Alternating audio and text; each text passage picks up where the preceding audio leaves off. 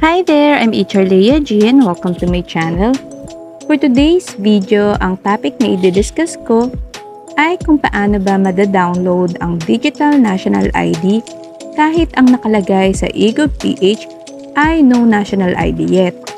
By the end of this video, malalaman natin yung step-by-step guide kung paano ito gagawin at kung magiging successful ba yung pag-download ng Digital National ID.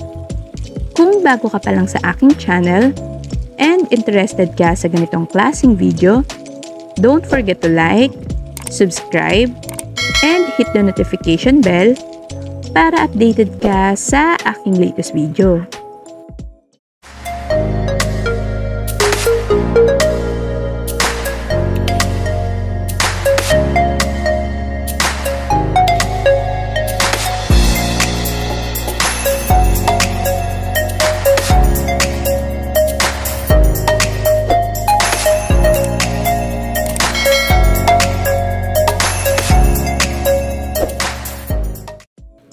Sinubukan kong i-generate yung Digital National ID ng sister ko using eGOVPH, eto po yung lumabas. No national ID yet, kahit na available naman ang e-fill ID niya. Kaya tinap ko yung I already have a national ID. Then, eto naman po yung lumabas.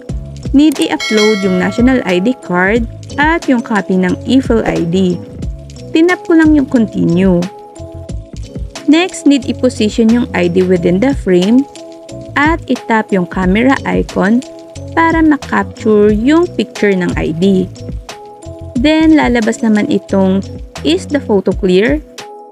Tinap ko lang yung confirm.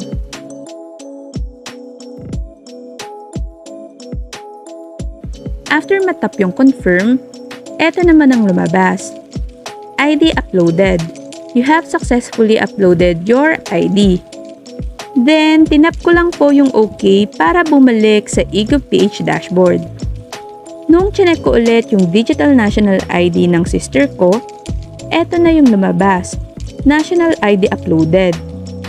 Compared sa Digital National ID ko, yung sa sister ko, yung naka-indicate lang ay yung kanyang name and address.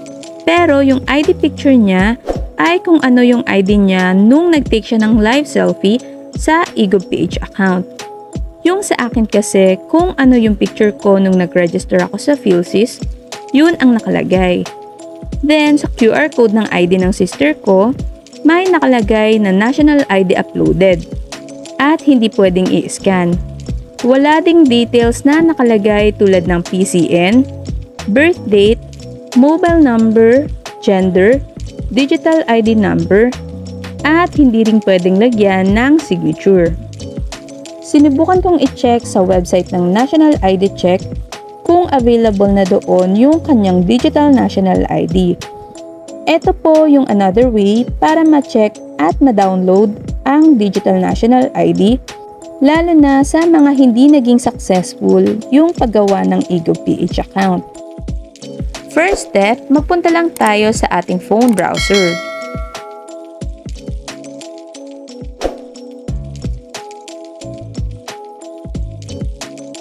Then, dito sa search bar, i-type lang natin ang national-id.gov.ph.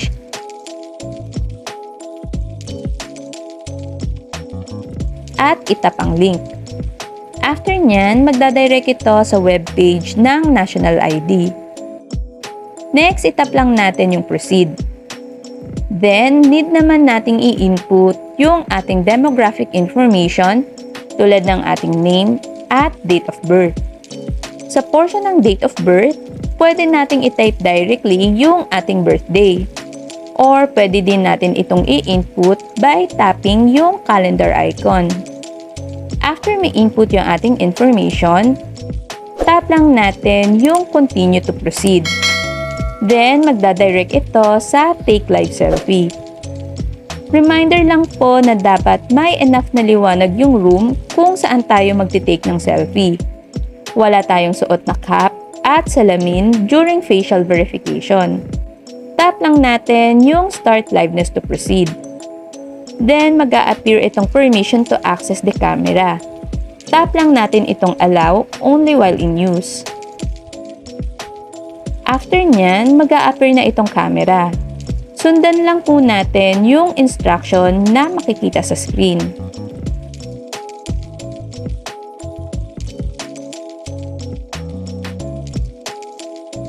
Next, need nating antayin yung verification ng ating details. Ito po yung message na nag-appear. Congratulations, you have been successfully verified. You can now view your national ID. Tap lang natin yung View National ID.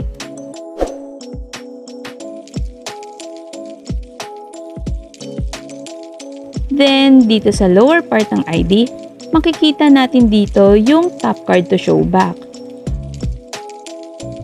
Tap lang natin yung mismong card para makita yung back portion.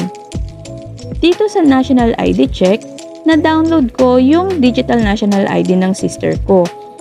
Pero sa eGOVPH account niya, no national ID yet ang lumalabas. Kaya para po sa mga no national ID yet ang lumabas nung nag-generate ng digital national ID gamit ang eGOVPH account, try nyo naman po itong i-check sa website ng National ID Check. Kasi baka po dito ay okay na at available na ang inyong national ID. Pero if ever po na ganito yung result na lumabas, verification failed, the connection with the PSA system has failed, unable to generate digital PhilSys ID. Ibig sabihin po niyan, possible po na may maling details kayo na na-input sa demographic information or hindi okay yung facial verification. Pero kung tama naman yung na-input na details at walang problema yung live selfie, possible reason po ay hindi pa available ang inyong digital national ID. Pwede niyo po ito itry sa ibang araw kung magiging available na ito. For more tutorial videos na gaya ng mga nasa screen, you can visit my YouTube channel to watch these videos. Okay, so that's it for today's video. Kung meron kayong questions or clarifications, just comment down below. And don't forget to like and subscribe to my YouTube channel. Para naman sa mga mas detailed na questions or concerns, you can reach me sa aking Facebook page at huwag pong kalimutang mag-like at i-follow yung aking page.